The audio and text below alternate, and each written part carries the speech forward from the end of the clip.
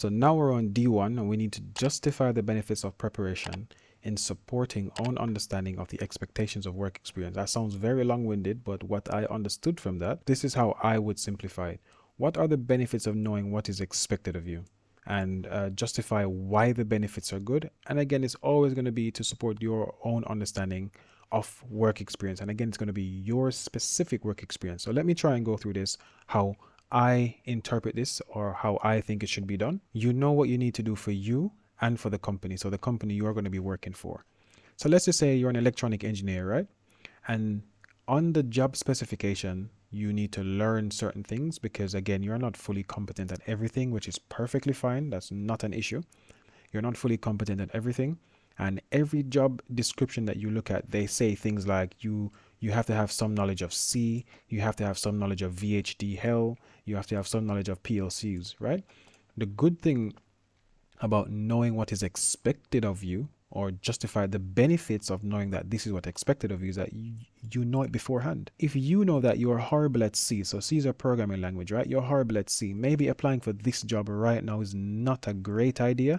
So this is how I would maybe just start framing an introduction by saying, you know what you need to do for you and you know what you need to do for the company. Obviously, word it a lot better than I have here and give an example. So for example, a few job roles might say you have to have knowledge of these things, for example, C, VHDL and PLCs. If you have that knowledge and if you know what that is expected of you, that's perfectly fine. But if you don't have that knowledge and you know what that's what's expected of you, what you could do is go ahead and gain that knowledge.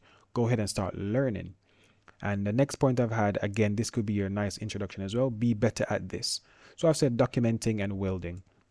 And again, basic example, the company or engineering type of job that you're applying for needs you to be able to document things very, very, very well, which most of you will already know how to do because it's just a Word document, right? Just putting the details in a Word document.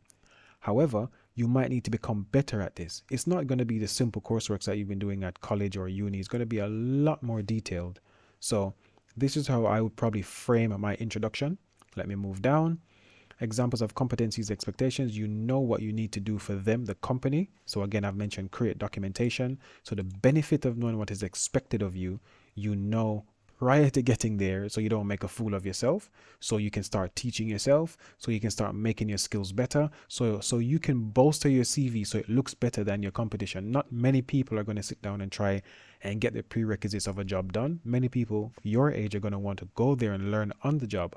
But if you've already done some learning before, that's a massive benefit. So as I've said here, learn some things ahead of time, if possible, in order to ease into the world of work. You don't want to get there day one and you know absolutely nothing that you need to know.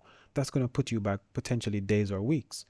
Next, you will have some insight into the following norms. Again, if you know what the expectations are, the legal expectations, the moral expectations, the ethical, professional, and social expectations, then that's fine. So for example, the legal expectations, why is this important to have insight into this? You don't want to go there and make a silly mistake, which is going to put you in trouble and put the company in trouble, as a basic one, right? Let's jump down to social. Why is it important to have an insight into the social expectations of that company? You don't want to be the only person wearing jeans and t-shirt. You don't want to be the only person in a suit and a tie if it is if the norm is people wear let's say overalls, right? You're going to stand out like a sore thumb. It's not going to be very sensible. Professional. Why is it important to have insight into the professionalism of that company? Some companies, they don't want you to message anyone after 6 p.m. right? That may be a social norm as well, which is fine. Some company don't want that. Some company don't want you to speak to anyone without documenting it. And the best way to do that is typically via emails, Microsoft Teams, or Google Chat, whatever the case is. So look into the benefits of actually knowing these things before you get there, because again, the question said that justify the benefits of preparation in supporting own understanding of the expectations. So you're looking at the expectations and you're saying, what are the benefits of knowing these things beforehand? And let me move down. Okay, and the last section I have is, what are the benefits of knowing what is expected of you for time management? You guys coming from college, university, secondary school, you probably always had a timetable. You probably always had a deadline for coursework. You probably always had loads of things to try and keep you on task or help you with your time management. In a company, in an engineering company, you might not have that. Your boss manager might come to you and say to you simply, here's a task, you have 3 months, go away and do it. Now, you have to make sure that you manage your time. So, what are the benefits of knowing that time management is something that's expected of you? What are the benefits knowing that planning your task is expected of you? Again, you might have to plan tasks with someone else, but again, if it's an expectation that you have to plan and you have to plan with other people, you're going to go on YouTube, go on Google and learn some planning techniques that can be done for multiple people, right? Again, it's all about the benefits of knowing what is expected of you. I'm going to keep repeating that until it sticks into your head. The benefits of knowing what is expected of you. If time management is expected of you, you'll go ahead and learn some time management skills. You'll go ahead and put some things in place to make sure that your time management skills are improved.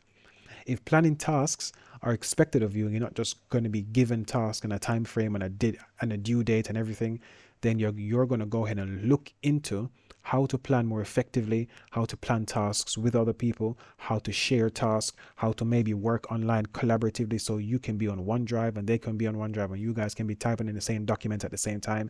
Now, this is just me freestyling, but whatever you think is important, right? What skills or things does your branch of engineering expect of you? I've been speaking extensively about stuff like welding and electronic engineering, but if your branch of engineering needs you to do something else, simply make a decent list here, right? I've said time management, planning tasks. Again, I've stolen from the previous section. What are the benefits of knowing what's expected of you in terms of time management? What are the benefits of knowing what is expected of you in terms of planning tasks? What are simply the benefits of knowing what is expected of you on your work experience in general?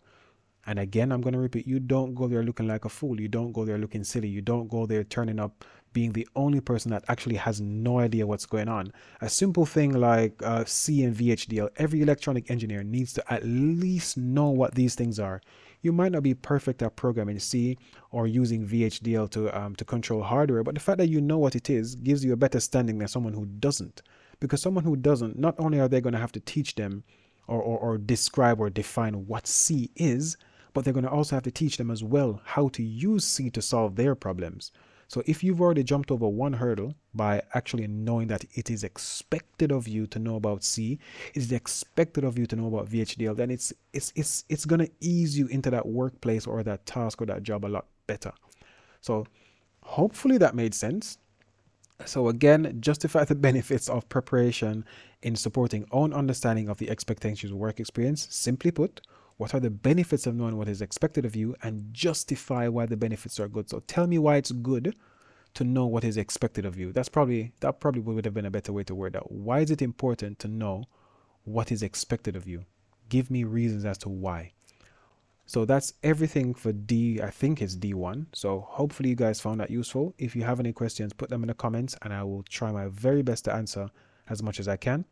I'm going to be having a document at some point, which I might share with you guys, which has every single criteria. So P1, P2, P3, P4, M1, M2, D1.